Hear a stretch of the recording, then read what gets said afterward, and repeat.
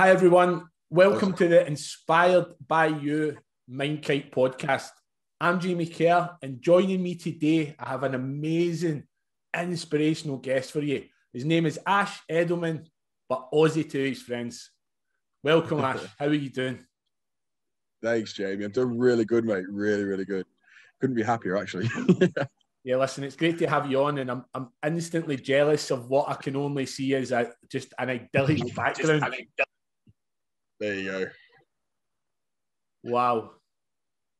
I'm here in the UK. I'm here in the UK, and we're under full lockdown at the minute. And I can see you've got the top off, you've got your muscles out, and you've got that beautiful background. You're in a very nice place, and yeah, brilliant. Yeah, mate. We're in Copenhagen, in Thailand. So we're over the quiet side of the island, and it's beautiful out here. It's everything. You can wake up in the morning, you have nature around you. Even now, you can hear all the cicadas and everything else going on. It's beautiful. It really is. Oh, that's brilliant. It looks great. So the reason why I'd actually invited you on to the podcast, our podcast is all about sort of mindset, mental health, and inspiring stories. And I'd been in a couple of rooms on a different app called Clubhouse, and I'd heard you speak, and it takes a lot for me to be inspired, and I was really inspired just by your journey. And I don't even want to spoil it, so I would really love it if you could sort of tell the viewers in your own way about your journey, even as far back as you like to go, but definitely about all the travel and circumstances you've been in. Okay, it was actually I spoke this story last night on Clubhouse. Actually, well, going back, I think it was 2011. I just left the army. I was in the Australian Army for 5 years, and I kind of had nowhere to go. Like, I spent all my money every fortnight that I got it. Like, I was that guy who literally lived paycheck to paycheck, and I literally had nowhere to go. I managed to get a job in Western Australia. So in the mines, working in the iron ore mines, working on the train lines. So there was like a 3-in-1 roster. I was working for 3 weeks. I had a week off. Like, the money was good. Like, at that age, I think it was about 160,000 Australian in that year. And for someone at the age of 21 who just got out of the army, I was like, oh my God. But I had no idea of money management. Like, I came home for my first week home and said to all my mates, we're going out, I'm paying for everything. I dropped $3,000 in one night. The lady served me behind the bar. Literally, I walked up and asked for a bottle of tequila, and she sold it to me for like $300. So that's how bad I was. I think I was. And one of my mates. But that was it. Like, we had to go through that stage. Like, I look back at it now, the shit we got up to. Sorry for swearing. What we got up to was all a part of the learning process. Like, yes, at the time you were going, I wish I kind of didn't do that, but those moments I look back now and I'm like, I'm so glad I'm not that person anymore. So it's helped me develop. But yeah, I was working in the mines, and my friend kind of saw us going through a bit of troubles with a girl and was like, dude, you need to leave. Like, you need to sell everything you have and go to the UK. He'd lived in the UK a couple of years beforehand. And he's like, you need to try it out. You need some life experience. So I sold everything I had. And I basically got a 2-year visa for the UK, but I went traveling for the first 3 months. So I literally spent all of my money and went home. Like, I went traveling. I did it hard. Did you spend all this money during the traveling period? Not even. Oh, yeah. I know. I spent it all. Like, I literally landed in the UK for a night. I think I went out for a weekend, and we jumped straight across to Munich and went to Oktoberfest.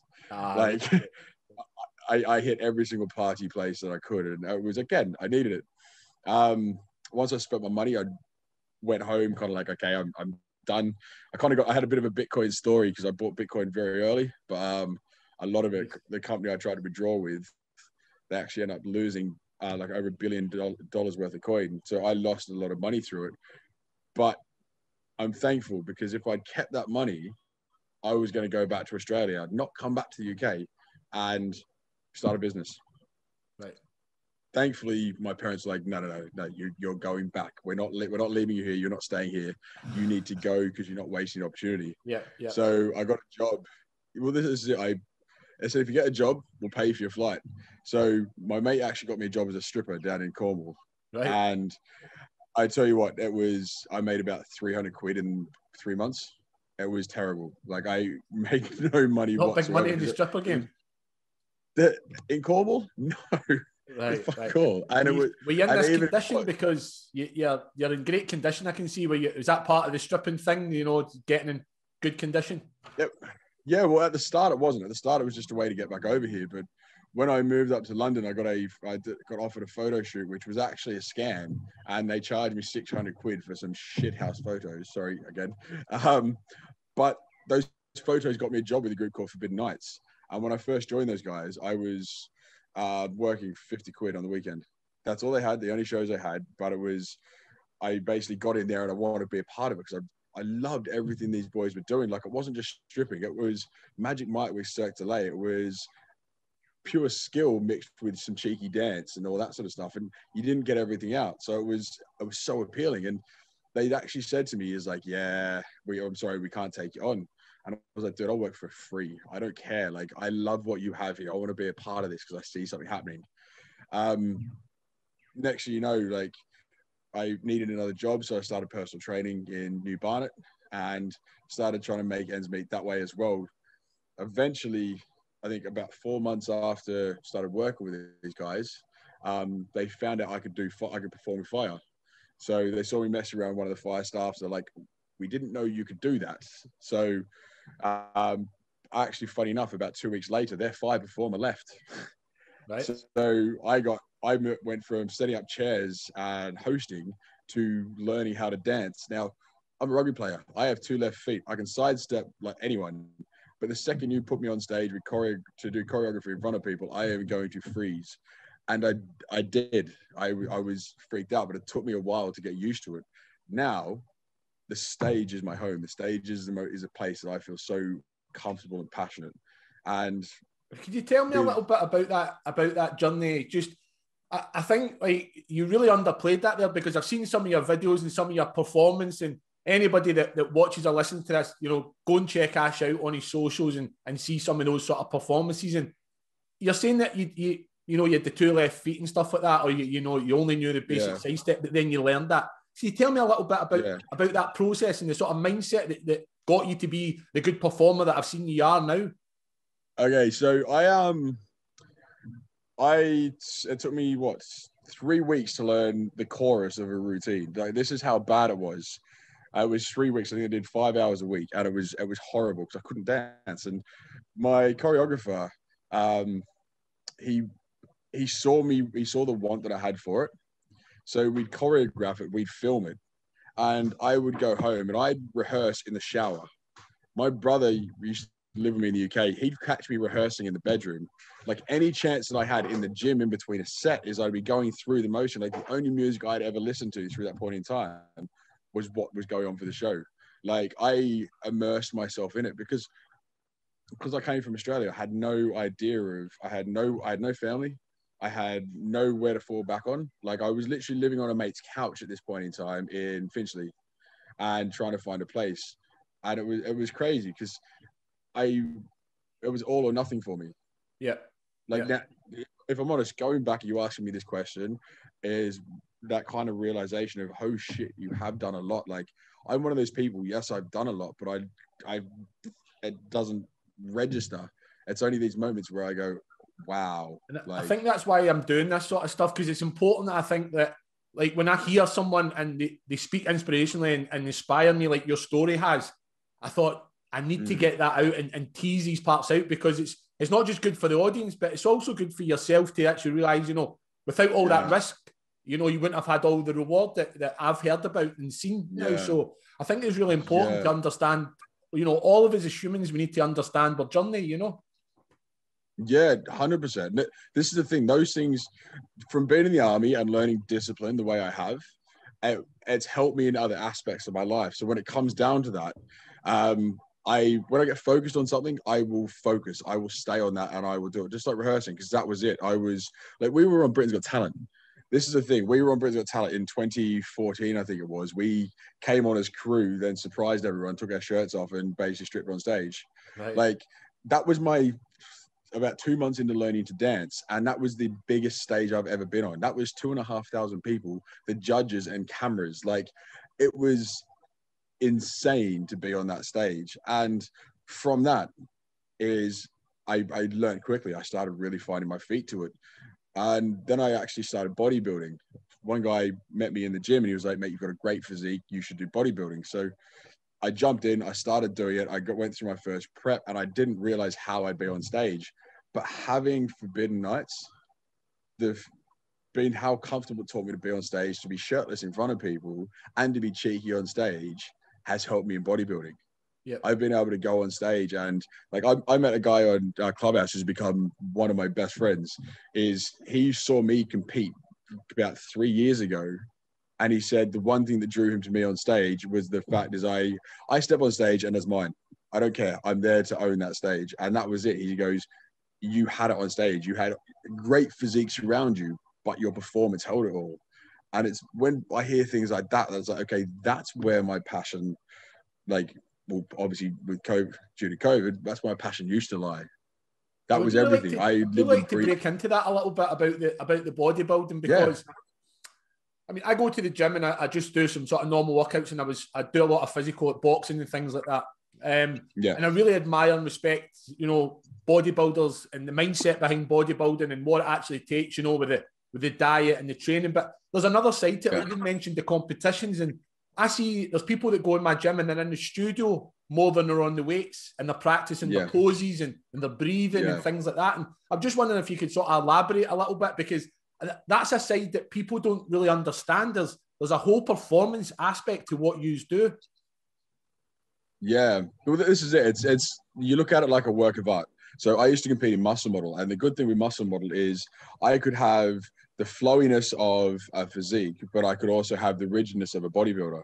So I was kind of that weird place in the middle, and it allowed me to then take my own performance from Forbidden on the stage to show what I could actually do. But you have to make it all blend. Like you can hit a pose, bang, bang, whatever it may be, but that position in between, that transition, is everything. It's the slowness, it's the drama, the dramatic side of it. It is how you feel, but how comfortable and confident you feel in the moment you're doing it, which then people then are able to feel that because you're owning that no matter what. Even if you mess it up, you don't stop and you just have fun with it. Like, this is it. Everything we do should be fun. And if you can have fun in that sort of stuff and enjoy it, it's amazing. But it takes hours. Like, you could be standing in a studio for an hour, 2 hours a day doing one simple transition. Like, it's not going to look right here. It's not going to look that right there. You got to get up. You got to film it. You got to take different angles. You got to do everything to make sure it works. But that can all get blown when you step on that stage, because unfortunately, a lot of people, they get the excitement for it, but they haven't had the chance to be in that position on stage. So they go deer in headlights. Yeah. Like, you've worked 12 weeks. You've put yourself through so much torment with, like, mentally, physically, like, temptations. You've gone through all of this. And the last 6, 7, even 10 days can be the absolute hardest where people break. And you see that on stage regularly. People will get there and they will deer in headlights and freeze up. So it's putting that time in, being comfortable with your posing, with your routine, and understanding that you've got this. Like, people are there to watch you. People are there to appreciate what you've done over this point in time. It only damages yourself by self-sabotage and going into that going, oh no, I don't want to mess it up. I don't want to mess it up. I can own it. Own everything you do when you step on the stage. What sort of tips do you have for, that sort of incident, like a deer in the headlights? What would you say to try and sort of counter that? Not once it's happened, but to try and prevent it from happening? Because I've seen some of your performances and you come across very confident with it, Yeah, I think at the start, I used to do a thing called, it's a bee buzzing breath. So it's called Bhramari Pranayam. And it's like, it helps trigger the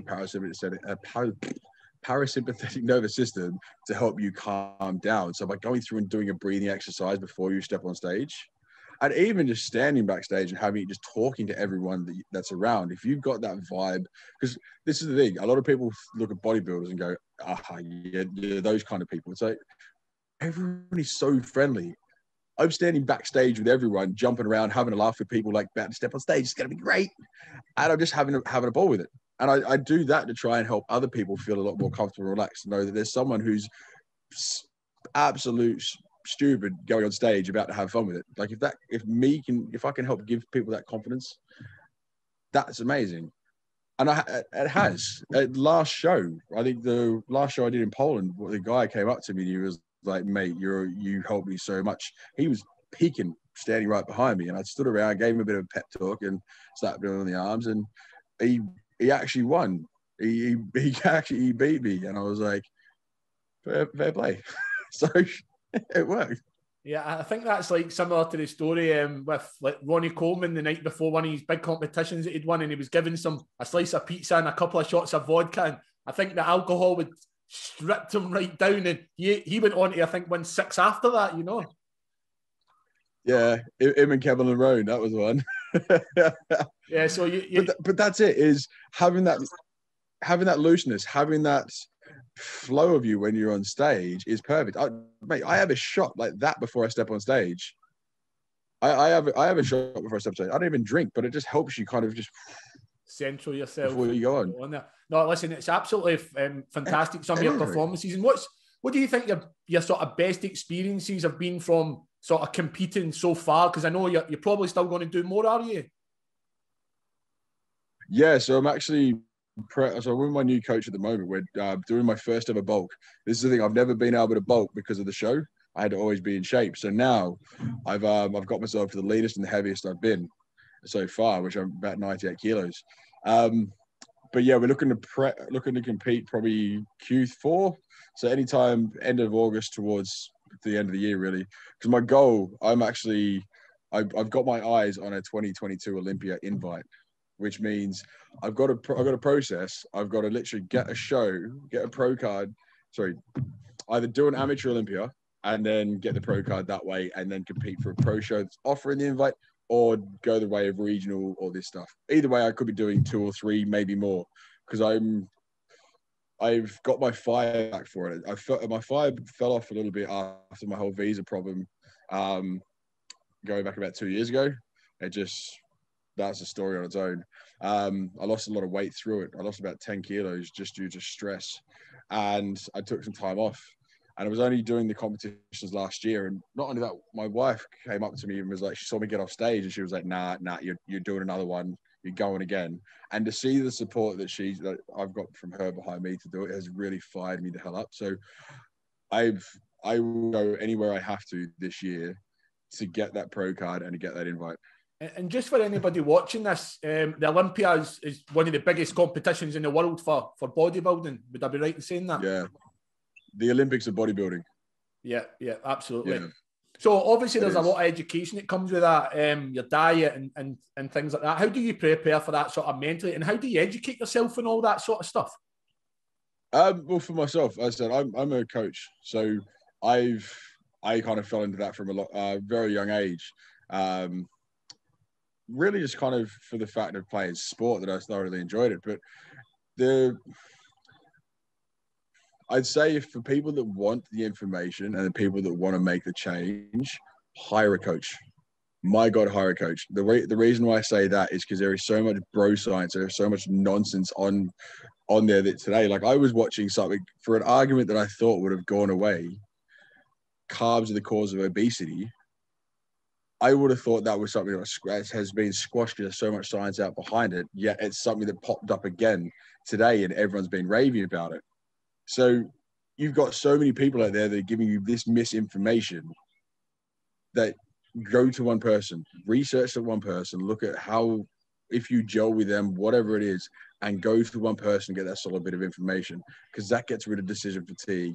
That gets rid of any error that could come from any multiple different things. If you're getting training advice from one guy, you're getting nutrition advice from the other guy, you're buying supplements because the guy told you need to take all these, yet you don't know what's actually working. Like you could actually get a very good physique with food and training, just the right amount specific to you, calculated, watched, regulated, tracked, all of that stuff. But if you don't know how to do that, you're just kind of going in there pissing in the wind, hoping that you're going to do something about it.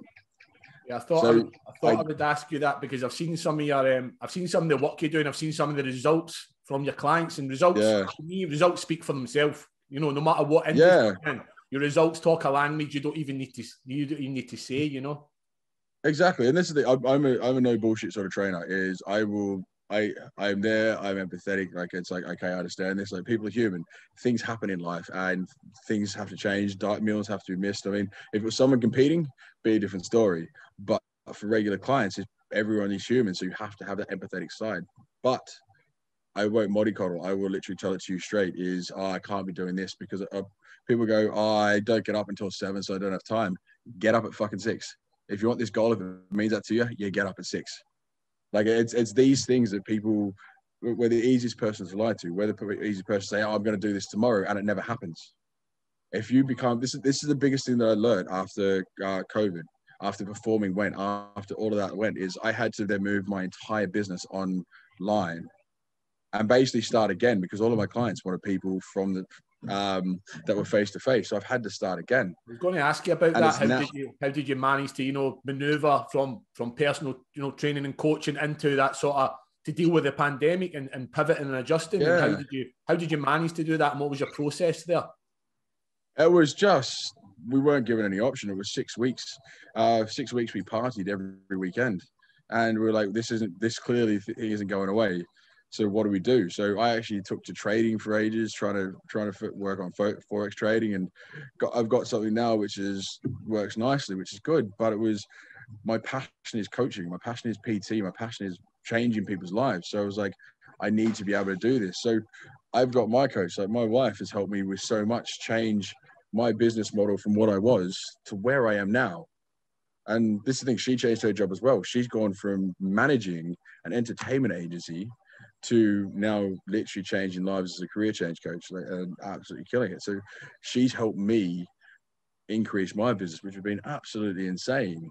And again, now that's helped us, like, where we are now, where we're able to sit here. I can do my work through the day. I can go around the island. I can then, like, we went shooting content today to put on YouTube and other stuff.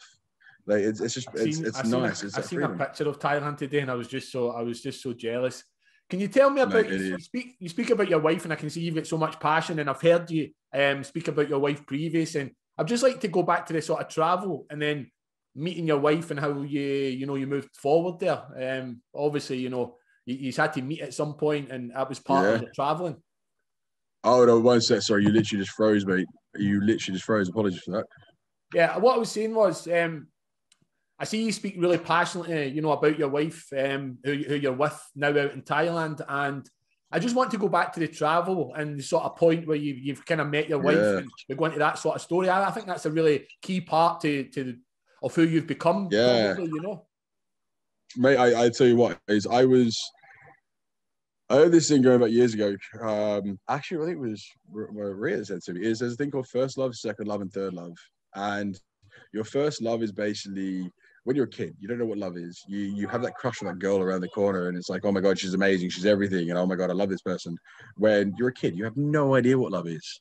So that's usually your first love. Your second love is that person who you learn from. You learn from the fact of what you don't want in someone. They're the one that gives you the heartbreak. They're the one that really tears you down. They're the ones that change you, but they teach you to know exactly what you want and what you don't want. And the third love is the one that comes that you can't get away from. The one that is absolutely amazing. No matter how hard you try to go, be like, no, it's not going to happen. That's it. Now, don't get me wrong. You can have multiple second loves. You can have multiple first loves. You can have multiple of that. But the premise is, it's that level of growth of finding who you are.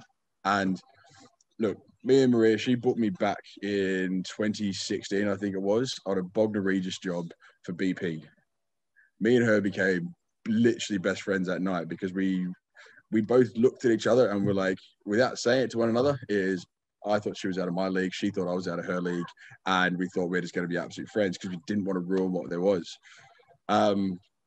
She got a relationship, I got a relationship with other people, and it was only towards as soon as my relationship was ending, because this relationship was something that I'd gone into a couple of times, and I tell you what, it broke me quite hard.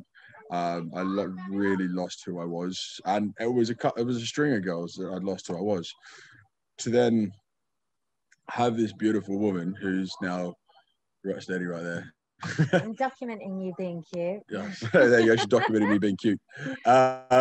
Basically, as soon as I split with her, all I wanted was my friendship back, because it was the one person who I had this incredible friendship with, and she played she played hard to get for a bit, and basically didn't message me back for about a week and a half, and then she messaged me, gave me like a 2-word answer, and I was like, we should go for coffee and catch up. I think it was about a month later we finally went for coffee, but literally it was like we'd only been apart for about a week, because we picked up a conversation that was just like, yo, bro, how you been? What's going on?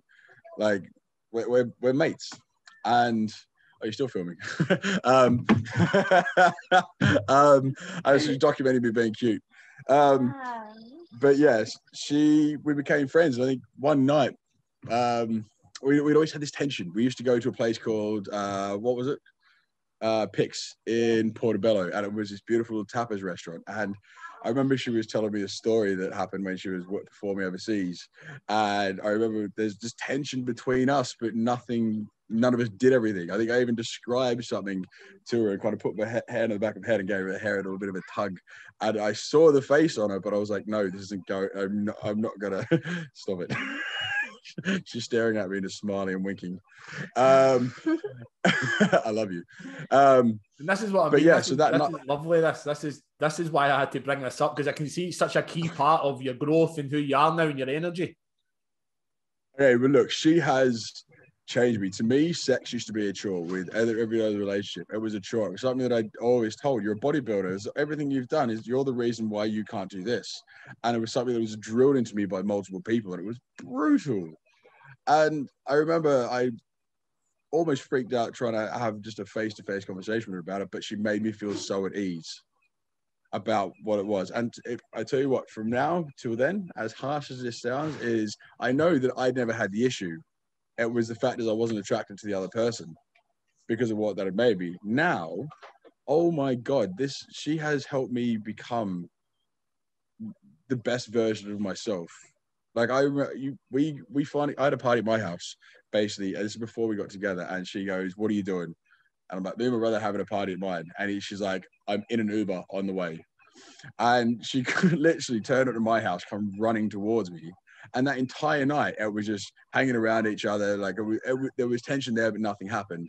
And then we stayed up into the wee hours of the morning. We ended up ordering. I had something with the right stuff on TV. I had a little phone conversation with him. And then we got up and spent the day cuddling in onesies. We had a rehearsal that night because I had to go perform on Big Brother the following day. And next, we kissed, and we haven't been apart since. It was literally that. We had the conversation. We don't want to. Do we do this? We don't want to ruin it. It was like, we're good friends. What do we do? And we did it, and it was the best thing we've done. Like, so take me from your journey from Portobello and London and things like that to well, I mean, you're in Thailand, so there must have been some sort of transition point in between there. Well, look, when we first got together, that was the year my visa was kind of running out. So what we'd done is we'd gone for a trip to Thailand for my birthday. She'd surprised me after a competition, and I fell in love with this island. She's been here many years. She's been coming here for many years, but I fell in love with this place. So what we did was our first big step as a couple, which we basically moved overseas for 5 months to Thailand together within our first year and be together. Now that was massive because we both go on, let's do this. And for her to go, I'm going to come with you. I want to come with you, was massive to me. And we then had, my visa. I had to go back to Australia for another 3 months. She then came back to the UK. So we went from living together in a different country to then being apart for 4 months to then finally coming back. And we got married, which was amazing. Like we had a little 300-pound wedding at Brent City Council, and it was the best thing ever. We had our closest friends. My parents flew over. Like it was just this little impromptu wedding. It was absolutely incredible. Really, I love you. I love you. I'm getting so passionate about this. What was your main parts? What was your key factors for? I mean, you've met your one now, and then suddenly you're apart for 4 months. So how did you manage to work that and cope with that, and just give any advice for anyone doing a sort of a long distance relationship?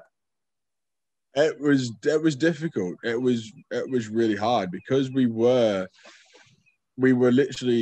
gone from living in separate houses to literally living together and being together every single day, and you develop that connection.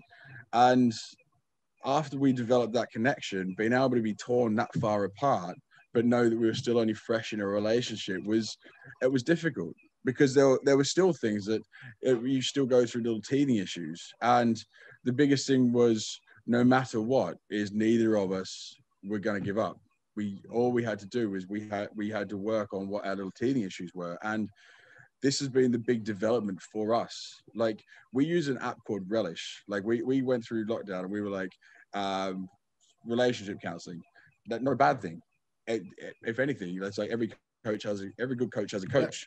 Why not, if you want to build your strong relationship, build it stronger. So we use this app called Relish daily, and it helps bring the issues that might be floating around, brings it to the surface, and you can literally have this conversation with each other in a non-threatening way, which has been amazing. And we've been listening, learning everything about relationships and listening to certain people, and coming out every time there's an argument, it's a growth factor from us, because we grow from it. We stop and we've realized certain things, like a state change. What is it? Is if things are getting a bit heated. Yeah, I love this. Yeah. If things are getting a bit heated, get upside down, put your butt in the air and do a yoga pose. And if you want to really spice it up, get your butt out. And it's that, but that breaks the moment of the state change. And just exactly. And that alone, as you stop it, you laugh, you're like, okay, cool, let's talk about this. And I think people don't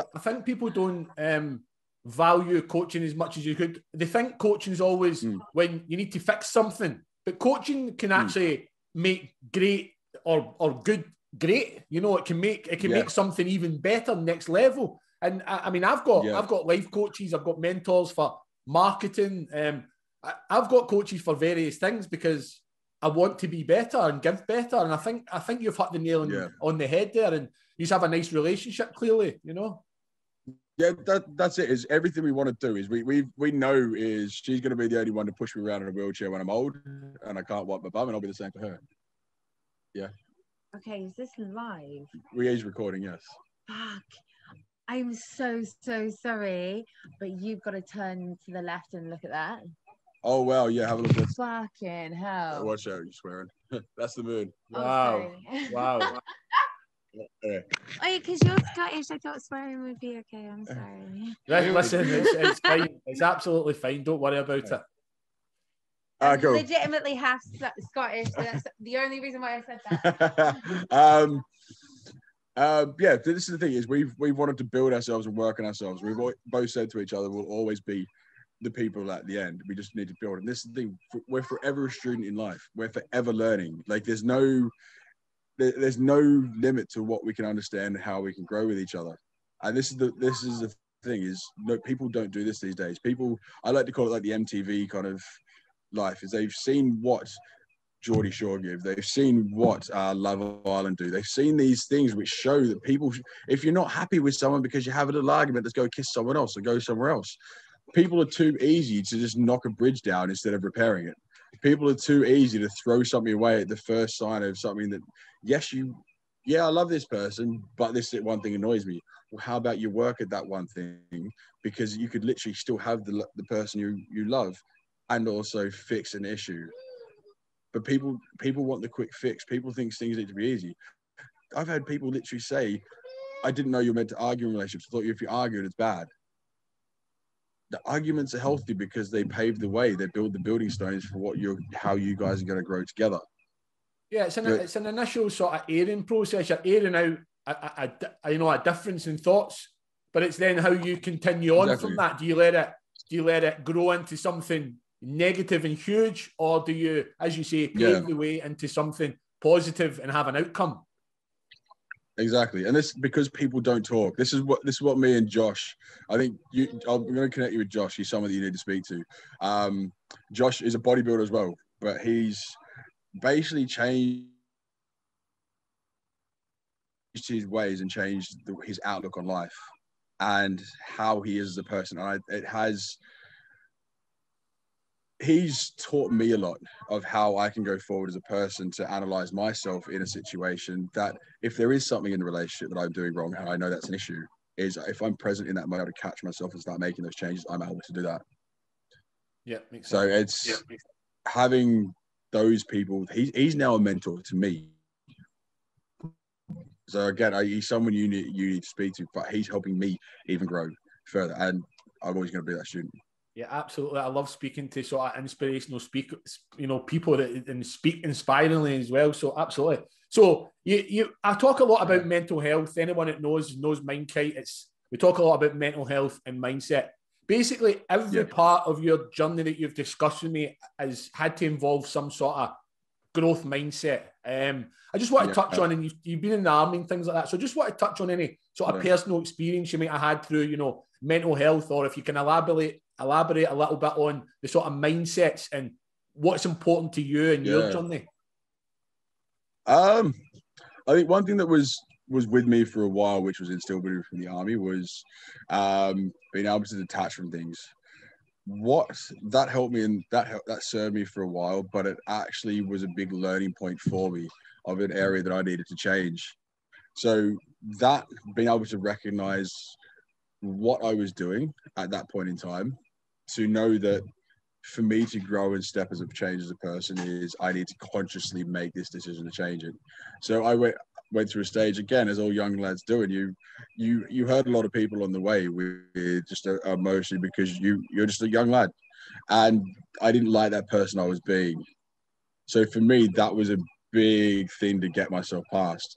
Then I went through things of where was the next step? Again, traveling. Coming over traveling was the scariest thing in the world, because I had no idea where I was going to go. I had no idea what to do. I was literally going to wing every bit of it. And I did. But it was that unknown. I think it was being able to take that ledge and that step forward into the unknown, going, mate, this is the only way you're going to grow.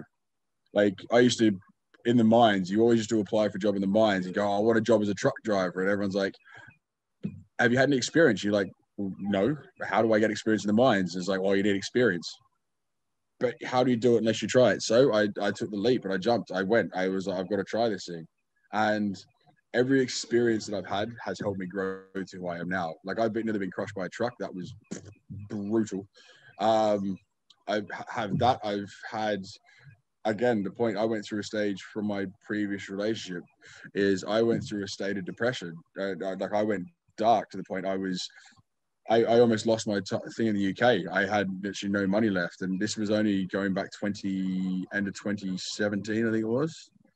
2017. I was literally bawling my eyes out in my underwear, eating Ben & Jerry's, going, what the hell do I do with my life? But that was my next change. That was, the universe will throw at you, like, when you're facing a moment, an obstacle that you have no way forward, everything's closing on you right now, this is it. It's actually the universe showing you your next step to grow. It's being able to embrace that moment and go, okay, what am I learning from this?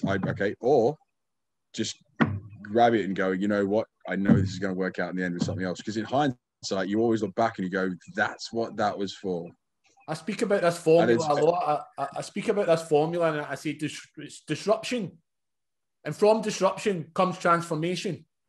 And from the transformation, you're left with a decision or a choice, because you transform, whether you like it or not, you transform inside yourself. You're evolving into something. There's an education there. There's a process there that you have to embrace. And then that's what leaves you with the choice. What are you now going to do with that transformation? Are you going to turn your disruption and your pain into a PowerPoint, or a power that will serve the world and yourself? Exactly. I think you're a prime example of that, No, thank you, man. I mean, look, the biggest thing that I've learned is it's a thing that I use with my clients. It's called my 10-5 rule, but it's that using that rule has helped me make decisions, stick to the decisions, and make a move every time. Tell us what that rule is. So basically, it erases decision fatigue. So what this is if you're cloudy, you're foggy, you have no idea what you're doing with life at the moment. You're like, okay, I just don't know which way I'm going. I want to go this way or this way. Call it. Which way, what's going to have the biggest outcome? Okay, this one, cool. You made the decision. That decision's made. Then if you're struggling to go towards that, you count down from 5 and you go towards it. You don't stop. Your decision's made and you've literally taken that step forward to it and you follow through with that. Every time it starts off hard, starts off difficult, but it's that promise to yourself. It's that promise to yourself to go forward every single time. And it has. There are days where you don't want to go to the gym. 5, 4, 3, 2, 1, boom, I'm up. I think I heard this, the original rules from, I think, Mel Robbins. She changed my life with that. Now I have moments here where even in bed, I'm like so tired. 5, 4, 3, 2, 1, up. I'm going to stand in a cold shower. 5, 4, 3, 2, 1, in. I'm going to go here. I'm going to do this. Like whatever it is, I take that step. And that has been one of the biggest things of me going forward. I think I seen Mel Robbins talking on something similar, and she was saying motivation's a lot of crap. Just do it. Like, you don't need to be motivated. You just need to do it, you know? Well, this is it. Clarity comes from action. With clarity coming from action, the only way you're going to get clear about something is to do it. Absolutely. Like I'm going through something now, which is like another step for the business, which I'm like, okay, cool, let's go for this. And there are times where I'm like, oh my God, it looks so complicated. But it's like, there's only one way you're going to figure this out. Click on buttons, let's work it out. Let's go our way through. And that's how you build it up and build it up and build it up. And it snowballs. But you have to be that persistent of going, okay, I'm going to go here. This is what I'm starting. And let's go. Even setting alarms on your phone for you to get distracted, like little bits to help you do it. Chip away. I'm not going to lie. I'm not the fastest learner. I'm not. So there are ways that I have to do it. And for me, I'm one of those people that learns by doing. So I've just got to do the thing. Yeah, I'm the same. And even myself and my business partner, Robert Heisey, we're very poor at focusing for a long period of time on things. And we have to do things and chip away, as you've just said. So you're absolutely spot on. And so tell me, what does the future hold for you now? I mean, I know you're out in Thailand, and I want to talk a little bit about your business you set up. If you want to tell us a little bit about that, I don't mind. Future for us. So now, as I said, we're both growing our online businesses. As I said, beautiful wife, she's doing her career change coaching, and she's also helping me kind of kick my ass to keep myself going as well. It's basically where we want to be is ideally working with 10 to 20 clients max, so we can really focus our energies on those people and really make sure we're giving everyone the most attention possible. We've got, as I said, with my business, my side of things, I look from everything from the nutrition through the neurotype training. So I program around what their actual personality is like, so they enjoy their training. I keep everyone checked in with photos, making sure everyone is on point. I have literally daily things and habits for people to do to start instilling, because I don't just want people to learn to get fit for 3 months and that's it. I want to be able to make sure you understand what nutrition is, make sure you understand what your training is and kind of how you can do your things. But then this is it. But also change your mindset. People, it's a whole different mindset. Like the biggest thing, which is hard to face sometimes, is if someone doesn't want to do something, they're actually not going to do it. So you can't sit there and try to convince them. If someone is in that state, they go, oh, okay, I'll do it, but they're not really in it, they're going to fall out. So I don't work with people like that. I make sure I know exactly who I'm working with. And being able to, oh, how do I put this? Being able to have that opportunity to be able to actually tailor my clients down to be those helpful people that I want, that I know that won't work out, is amazing. And that's a part of the journey. That mindset has also been able to help people in everyday life, which is what I want. I want you to be motivated in this. I want you to have that mindset of writing a journal, doing your gratification, doing your affirmations, doing breathing techniques, doing things to better you, giving you self-love, and then helping you grow out of that and to your own person with a new form of confidence. Yes, a new physique, a new mindset, and just a new outlook on life. So that's why I like to do for people, because it's more than just lifting weights and eating right. I think that self-love as well that you spoke about, men don't speak about that often enough. And I think it's important. No. Like you need to reach in inside yourself, and self-development and self-worth is massive. Men need to get in touch with their feminine side. Look, a younger me would not have said this thing. Younger me looks at my Facebook and goes, why the hell did I ever write that? Like, younger me didn't have this kind of look at life. Again, being with Maria, she's helped me find who I am sexually, which has allowed me to then grow as someone to be very comfortable with who I am. I love Disney films. If we're watching something and there's an emotional scene, if she's bawling her eyes out, I'm usually having a cry too. I wouldn't really call myself a princess or a diva, but I have my little moments where I can be a bit of a girl. And this is the thing is I speak my emotions. If I'm going to cry, I'm going to cry. If I need to talk to someone, if I need to get something out, by God, I will grab you on the side of the street if you're the first person I see that I need to talk to. Like, it's just, men need to be open. It's this whole thing of, oh, my granddaddy wouldn't let me do this, and my dad didn't do this, and they didn't get their emotions out. How did their life end up? How were they? Do you want to be like that? Do you want to be that person that isn't able to talk? Because you've seen them unhappy, yet you're going down the same path. How about you talk? And this is the good thing about Clubhouse.